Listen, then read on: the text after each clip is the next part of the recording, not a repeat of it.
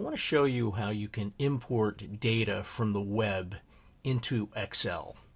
Now, there are several ways to do it, and here I've happened to go to Yahoo Finance, and I happen to look up the information about Amazon.com. So I have this information. Suppose I'm interested in this table here, right, which has the previous close, the open, the bid, bid ask, etc. Well, one way to do it is to sort of cut and paste. So I'm going to try it this way and see what I get. So I copy, and let's just drop it in here somewhere. And you can see it's kind of a mess, right? Part of it is because this is actually two separate tables. So that didn't look too good. So we can maybe just try and see if we can get rid of this. Let me get rid of this and see if we can try again. So let me try this way. So I'm going to do this part of the table, and I'll say copy, and I'll just paste it right in here. Paste. Okay, that looks a little bit better, and I could get the other part of the table here and paste it right next to it.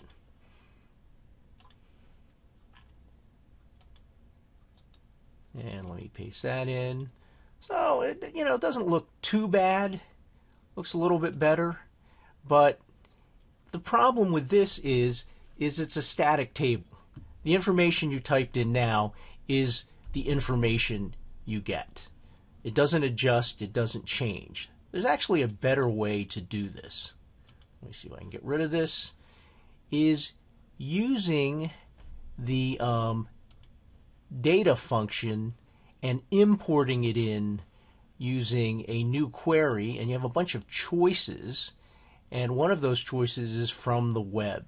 So what I'm going to do is I'm going to go back to this page here, and I'm going to grab the URL, and I'm going to come down here, and I'm going to paste the URL. It's not necessary to do that, but I'm going to paste the URL into this cell here. And the reason I'm going to do that is, if I create this table, I might forget where I got the table from, so it might be nice to have a reference point. But again, it's not necessary to do that.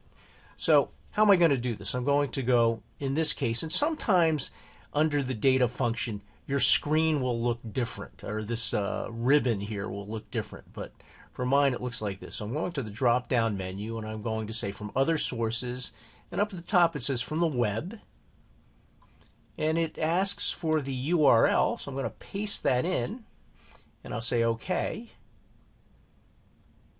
And it's waiting for Yahoo Finance, and it notices that there's two tables. Table 0 is that first set of data, and table 2, so it's considered two sets of data. So I'm going to import it twice.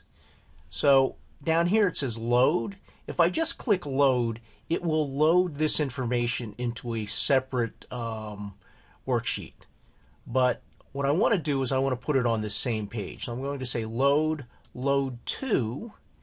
I'm going to say existing worksheet, and it tells you where you want to put it.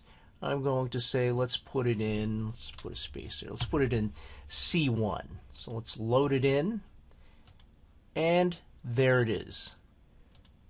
And then I'm going to do the same thing for that second table. And again, I have to go through the whole process again. Data, new query, other sources from the web. And I'm going to, again, type that in, hit OK.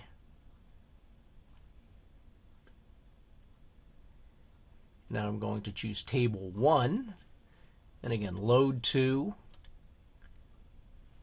the existing worksheet, and I'm going to say load, and there you have it. It's right here, and it looks very nice. It's formatted nicely. It looks essentially like it does right here. Actually, it looks maybe even looks a little bit better because of the table that it creates, with the different colors. But one of the nice things about this is that when the information changes, you can update it.